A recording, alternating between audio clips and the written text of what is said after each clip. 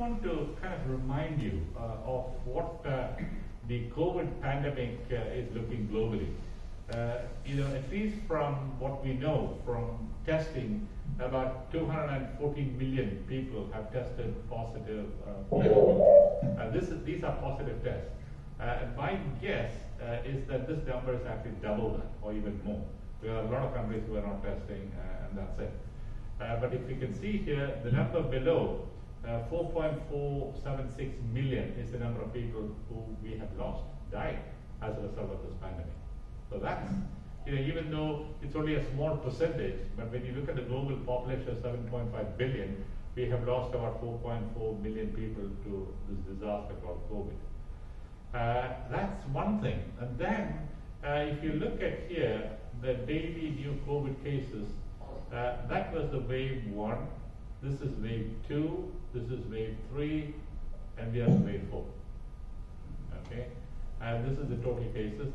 And look at the daily deaths. If you look at the daily deaths, you can say maybe this is wave 1, 2, 3, 4, maybe we're even going up to wave 5. Now, most of us are vaccinated.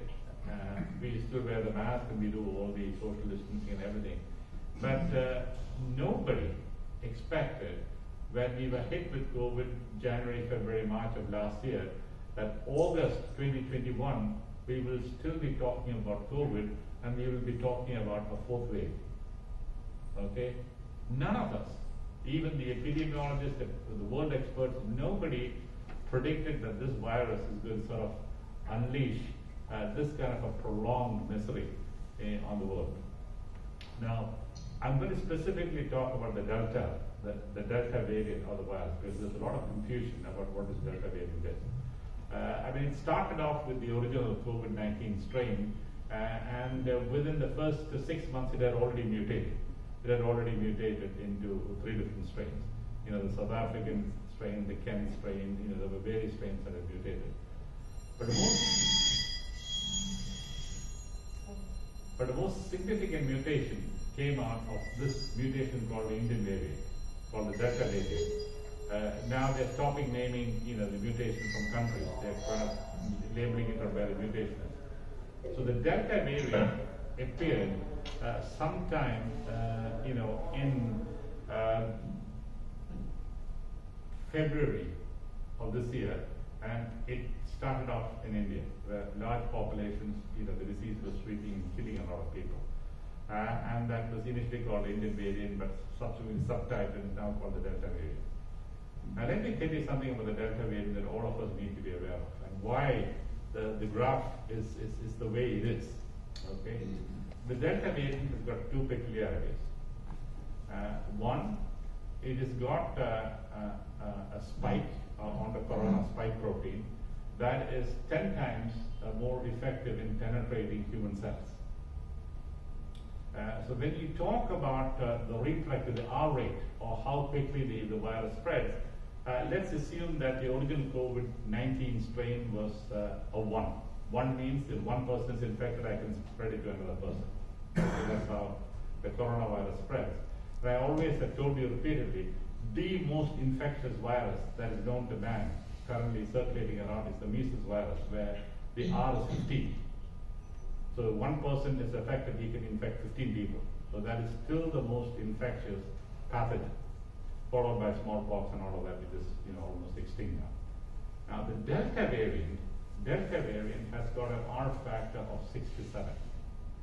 So if the original COVID was 1, the Delta variant is 6 to 7. So it is that much more effective in penetrating our human epithelial cells to hang on, multiply, and then cause disease. And in January, February of this year, if you looked at the world population and the vaccination rate in the various parts of the world, there were only 2 countries that really had any significant amount of their population vaccinated to any degree. One was the UK, the other one was the US. Even though a large subset of the southern population of the United States are still anti-vaccine people. And so as soon as the Delta variant began to spread around the globe, you suddenly saw, this spike and then the subsequent spike of new cases developing. And in those countries where vaccination rates were low, the Delta variant of the virus was more capable of killing people. Okay? So the average, and we saw that in Bahrain as well. Last year, this time, the average length of stay in the ICU of a patient with COVID, seriously sick, was about 18 days. Currently, with the Delta strain, it is 7 days. Okay? 7 days, you're gone. If you're critically ill and if you're ventilated. But last year, it was about 18 days, meaning that you still had some hope of trying to salvage someone. So, without a shadow of a doubt, the Delta variant is much more significant in actually creating damage. Now, we in Bahrain are very fortunate that vaccination rates are high, vaccines are freely available. You have a choice of 3 or 4 vaccines. So you go onto your app, and within a couple of days, you can mute the mute every. So you can go and get yourself vaccinated, and this is one of the reasons why vaccination rates are relatively high in Bahrain. And certainly when it comes to our population, our AMH population, Jancy just said that 100% of our staff are vaccinated with 1 dose, and certainly greater than 80% are vaccinated with 2 doses. And people stop sharing first. Stop sharing. Go down to the green. Highlight the green. Stop sharing. You can stop sharing. Yeah. You can just stop. Mute all, yes. And you can stop sharing now because I don't need the graph. Okay. I don't need the graph anymore. Yeah, that's perfect. Perfect. So what's happened is, within the organization, most of us are double vaccinated, and old people like me have signed up to get our booster doses. And let me actually advise you something about the booster doses. CDC has already declared that people who receive either Pfizer, the biotech, or any vaccine now, after 6 months, your immunity will begin to wane. And with the new variant, especially the Delta variant around, you're much more susceptible to illness. So that's why they are now suggesting to get the booster dose. So any of you who have got yourself vaccinated and 6 months after you've had the second dose, get yourself your booster dose. I've signed up to get my booster dose because with the booster dose, there is an 84% chance that even if you're exposed to the Delta variant, you might just have a mild illness, but you will go nowhere near a hospital and certainly you won't be admitted to the ICU. 98% of all ICU admissions and deaths in the US is from unvaccinated people catching the Delta strain. So pretty much every patient admitted into the ICU now has got the Delta variant, and almost all of the deaths, this is now 1.5 years with all the technology, sophistication, drugs, steroids, everything that's available. There are still people dying, even though the death has actually leveled off. But the people who die, regardless of what you throw at them, these people will still die. And it's because of the Delta variant. But those of you who are vaccinated, or those of us who are vaccinated, the chances of ending up in the ICU and dying is significantly less compared to those who are unvaccinated. Now, there is a phenomenon that is happening in the ICUs in the US, and it is very troubling. And that is, ICU staff are literally walking out of the ICU. These are physicians and nurses who work here. Turn off the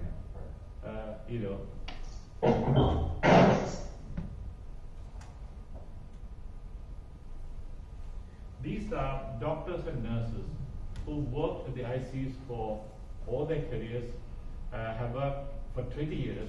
Literally what they're doing is they're pulling out their stethoscopes, changing their uniform and walking out. They're not even giving notices. They're walking out. And this is a phenomenon that is now beginning to spread in the US. They're already short of ICU staff. And the reason why they've started to walk out is because these physicians and nurses have put their lives on the line to save other people. And now what they're seeing is despite them putting their life on the line, there are people who say that, you know what, we're not going to get vaccinated. And they end up in the ICU, and you expect physicians and nurses to save their lives. And these people are saying enough is enough. Okay? So you will read in the news about increasing mandates of vaccinations being compulsory. This morning I heard about Delta. American Airlines had already announced all of their staff will have to be vaccinated, or you stay home unpaid. Delta has come into this today. Unvaccinated staff cannot serve in the front line, and they have to pay $200 per day to get their PCR test done, and the next step is going to be staying at home. All of the US military personnel mandated to have the vaccine unless there is a medical contraindication. Federal employees, so there is an increasing push to have the governments are mandating that vaccination should be compulsory. Why did it come to this? It came to this because a group, and this is a very vocal group of people who are anti-vaccinators, saying that this is all a conspiracy theory and whatever else, resisted being vaccinated. So even in those countries where vaccination rates were high, the COVID had a chance to spread. And you've heard now in Bahrain they're vaccinating children over 6 years, and that's going to be universal now all over the place. And in a lot of universities, if you're not vaccinated, you can have an online class, but you can't be in class in presence. So there is an unprecedented wave that is sweeping the globe now compared to last year. So this August looks very different to August of last year. And yet, there are countries like the UK and the US maybe trying to come out of this COVID shadow. US is still doing it a bad way, partly because the death rates are very high in the US now. Admission rates in the ICUs have gone up. But the UK seemed to have kind of dodged this with high vaccination rates. The Delta variant is still there, and the number of cases are up, but the ICU admissions have stayed down, at least for now, unless there is a fifth wave with the new mutant that is, sweep through. So the message in this, what I'm trying to give is this. We have a responsibility to our fellow human beings. We have a responsibility to our community. We have a responsibility to the world. I mean, this is not some isolated little infection that is affecting a few people, and some of us can say, I'm not going to vaccinate and do this. But this is a global issue, and global issues can only be solved by the solidarity of the world coming together to fight this.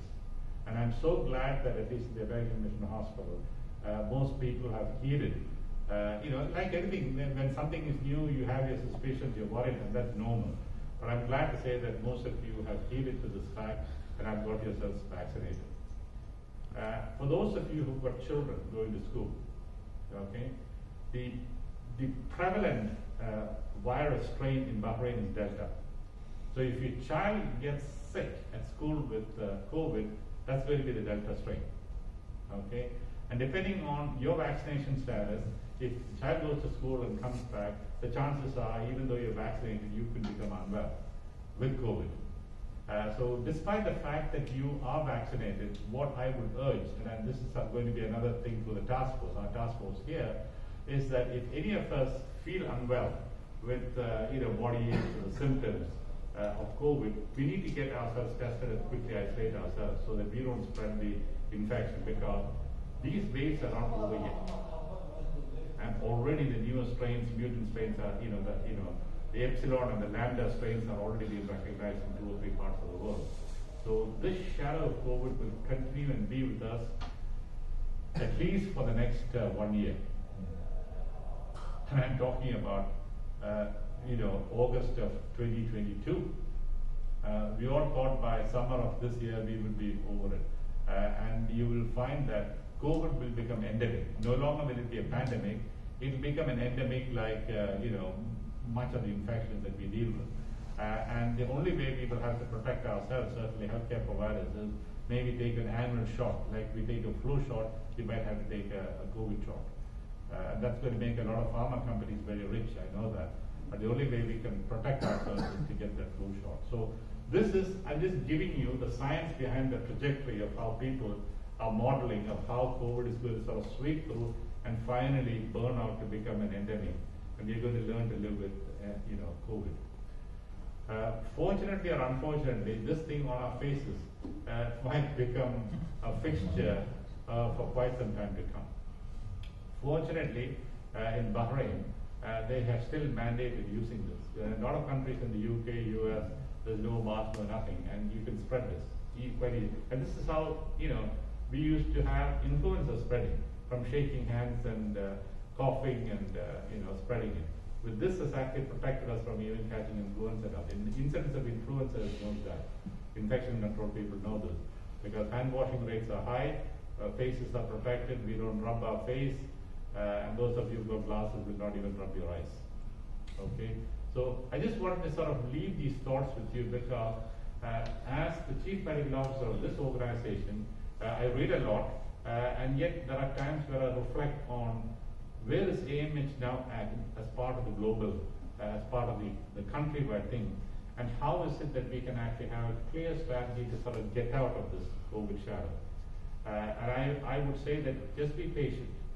You still will have to, a lot of people are having parties at home and parties with the department.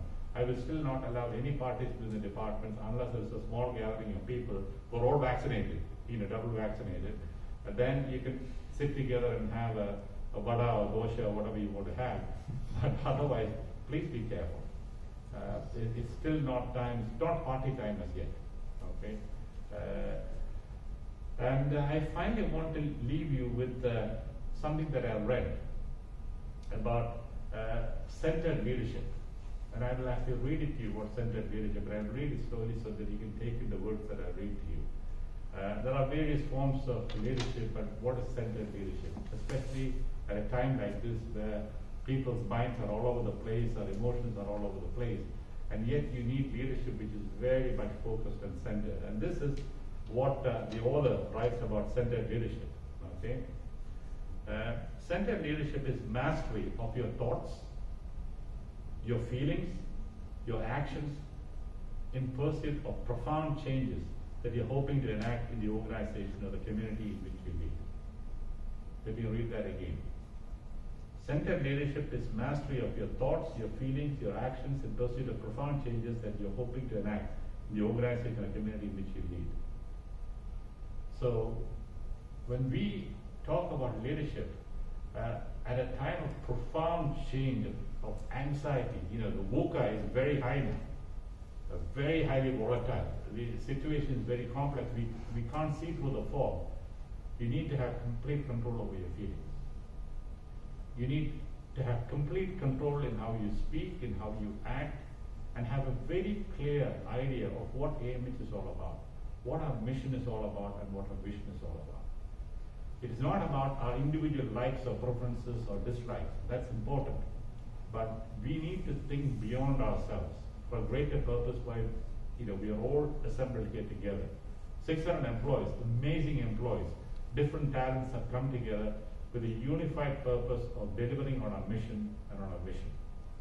And if you can actually take away this message of centered leadership and make this part of your own growth, then we as an organization will actually come out of this COVID storm pretty well.